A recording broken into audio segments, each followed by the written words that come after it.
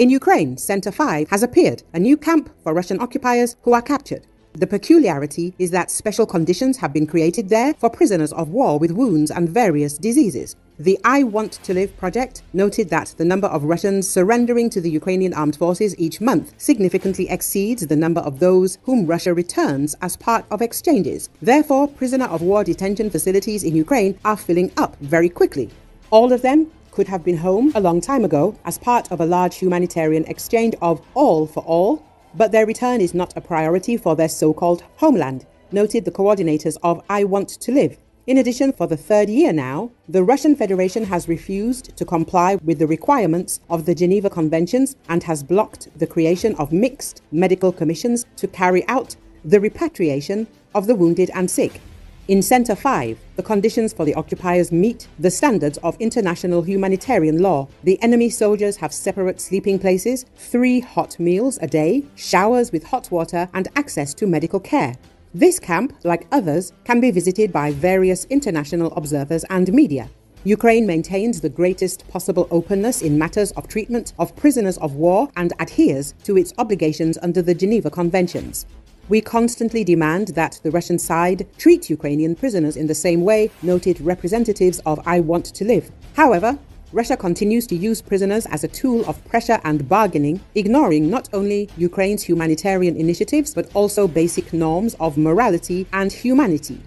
As reported on October the 16th, relatives of the defenders of Ukraine captured by the Russian occupation army met with representatives of the European Commission and the European Parliament in Brussels. They spoke about the terrible conditions in which the Ukrainians are being held in captivity. The Ukrainian delegation emphasized that Russia does not allow monitoring missions to the places where the occupiers are holding Ukrainian military and civilian prisoners. Representatives of the Ukrainian delegation spoke about the critical condition of Ukrainian military and civilians in Russian captivity, about the need to find a way to avoid a humanitarian crisis in the absence of the aggressor country's reluctance to allow monitoring missions to places where Ukrainian citizens are being held on Russian territory and in territories it occupies, the headquarters noted.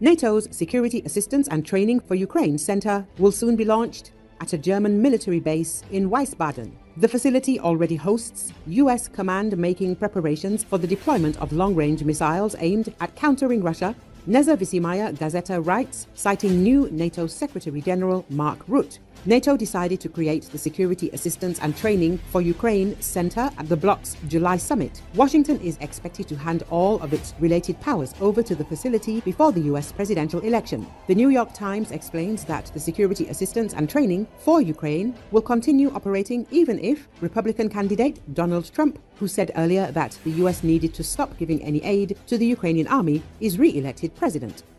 The new Secretary General of the North Atlantic Alliance believes that the temporary deployment of US long-range missiles to Germany starting in 2026 will be an additional tool to counter Russia. US President Joe Biden and German Chancellor Olaf Scholz agreed on the missile deployment on the sidelines of the NATO summit in July. Rutte expects that US long-range missiles will remain in Europe until Germany, France and some other European countries develop similar weapons of their own. However, it's hard to imagine this happening anytime soon because other NATO countries have relatively small defense budgets compared to the US. While supporting Kiev, NATO is working with the US on its own aggressive plans, which are aimed against Russia. This is what Mark Rutte's statements are about. Moscow has repeatedly said that it will give a tit-for-tat response to such actions. Russian Lieutenant General Yuri Netkachev, a military expert, pointed out. The analyst noted that Moscow had strategic allies and partners ready to support its armed forces. This is particularly evident from Russian Defense Minister Andrei Belousov's recent visit to China. NATO is definitely raising tensions by holding nuclear drills near Russia's border. Alexei Zuravlyov, deputy chairman of the Russian State Duma Committee on Defense, said. Notably, Finland, which maintained neutrality for over 50 years, is taking part in the exercise for the first time, he noted. This means that US nuclear weapons will be brought to the country, which has never hosted them before. The thing to keep in mind is that these weapons are equipped with gliding modules and can be launched from NATO aircraft without crossing our border. That said, the threat of an attack from Finland will significantly increase, the lawmaker emphasized.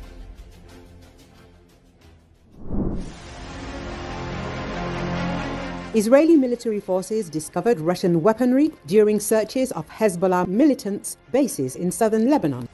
The found weapons are described as state-of-the-art, according to an interview with Israeli Prime Minister Benjamin Netanyahu. The head of the Israeli government emphasized in his conversation with the media that, according to a UN Security Council resolution from 2006, only the Lebanese army is allowed to possess weapons in the area south of the crucial Litani River. However, in this area, Hezbollah has dug hundreds of tunnels and caches where we have just found the quantity of state-of-the-art Russian weapons, Netanyahu stated. He added that a new civil war in Lebanon would be a tragedy. It is certainly not our aim to provoke one. Israel does not intend to interfere in Lebanon's internal affairs, the Israeli Prime Minister assured in his conversation with Le Figaro discussing the IDF's operations in Lebanon.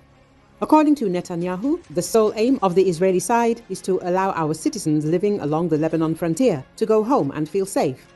In this interview, the Israeli Prime Minister did not specify which particular Russian weapons were discovered by the Israel Defense Forces in Hezbollah's tunnels in Lebanon. At the moment, Netanyahu has so far refrained from making direct accusations against Moscow or supplying weapons to Hezbollah. However, the fact that the Israeli leader has begun to openly emphasize that the militants were found to have Russian weapons indicates that he is no longer as loyal to the Putin regime as skeptics previously reasonably believed.